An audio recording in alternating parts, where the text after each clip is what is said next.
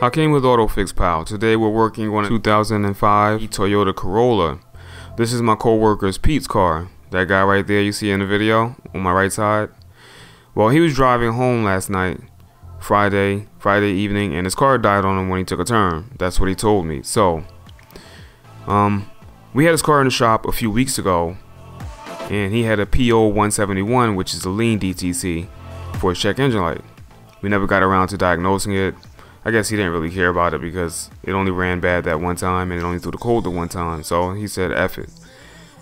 Well, Friday his car died, and well, we got it into the shop. We suspected that there might be a problem with the fuel supply because of the previous PO 171 lean condition code. And that's what we're doing right now. We're checking to see if we have a fuel supply. So a gasoline combustion engine, or any combustion engine for that matter, requires three things to work: air, fuel, and ignition. We suspect that we have a fuel supply issue, so what we're doing right now is spraying our own fuel supply, which is the can of brake cleaner. Brake cleaner works as a good fuel supply just for our testing purposes, and if the car starts up with the can of brake cleaner being sprayed directly into the intake manifold, then we know we're missing our fuel supply. If it doesn't start, then we're missing something else, which would probably be spark and or air. And it didn't start, so the next step for me would be to check for DTCs. So that's what we're going to do next. We're going to pull out a little scanner. We're going to pull out the little cheap handheld Harbor Freight code reader and see if we got any DTCs stored in there that'll give us any information. That's what you see Pete doing right now with the little scanner in his hand, with the little code reader in his hand. He's going to check for DTCs. Well, unfortunately, when Pete came back to me, he said the thing isn't working. So I went in there and checked for myself, and sure enough, it's not working. It's not reading any DTCs. Now, I also noticed when we were cranking his vehicle is that his check engine light did not work. When you turn the key to the on position, you should have the check engine light up along with a few other lights on your dashboard as sort of a bulb check to make sure that everything is functioning properly, or somewhat properly anyway. But his check engine light was not lighting up, and this tells me that he's probably not getting power, or something is wrong with the communication to his ECM. He's probably not getting power, or it's probably not getting ground. So the next thing I tried to do was go to BBB Industries and pull up a wiring diagram, but for some reason today, of all times, it wasn't working. I kept getting a 500 internal server error when I tried to go to the website. So I skipped the wiring diagram because I don't have any information on this vehicle. I just started checking fuses, power supply fuses, because no communication, no bulb check for the check engine light. It's probably missing a power supply somewhere to the ECM, and it died suddenly while he was driving. We probably have a short somewhere. And sure enough, we had a blown fuse for the ECTS. So we put a breaker in there. I put the fuse saver, I think it was a 20 amp fuse saver, in place of the fuse so that we wouldn't be burning through fuses before we found the short circuit. So I put the breaker in there. The check engine light did come on and the car did start.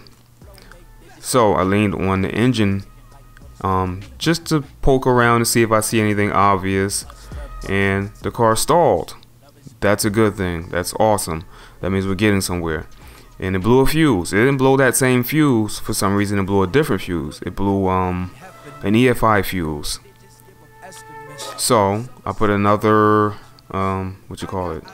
fuse saver. I put another fuse saver, circuit breaker, onto that fuse, and we got the car running again. So this time I jiggled the harness, and sure enough, it stalled again.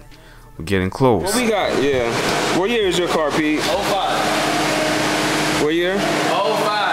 Alright, so Pete got an 05 Corolla, and it died on while he was driving.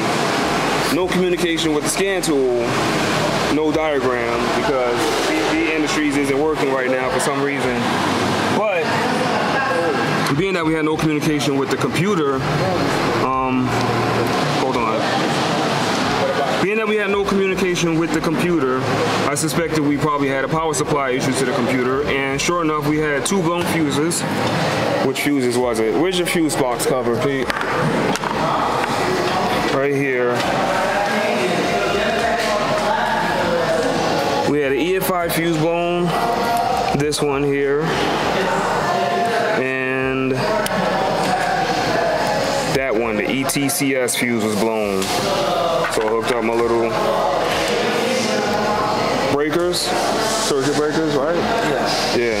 Fuse circuit breakers, and then start jiggling the wire harness and see if we can get the car to stall out. And sure enough, we got it to stall out, and we found the wires. It's probably the heater circuit for perfect. Thank you, Pete.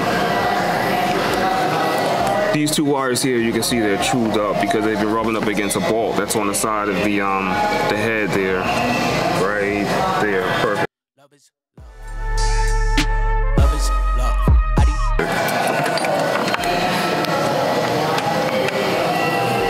Yeah, see if you got some power there. The key is off though, right? Yeah, you ain't gonna have any power right there. But those two black wires are probably the heater circuit. Usually the heater circuit, they use the same color wires for the heater circuit. So those are probably the heater circuit wires for the air fuel ratio sensor. Yeah, that's the air fuel ratio sensor. So we gotta do a wire repair on those two wires, and we should be good to go. After we remove that short, put those breakers in, the car started right up. And Pete can drive his car home now tonight instead of taking an Uber. Amen.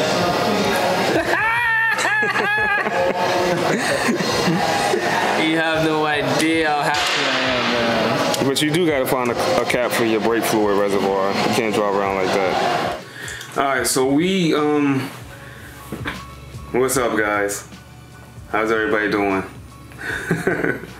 Alright, but we literally had Pete's car up and running in probably like 15 to 20 minutes, just using all of the clues that the car left for us.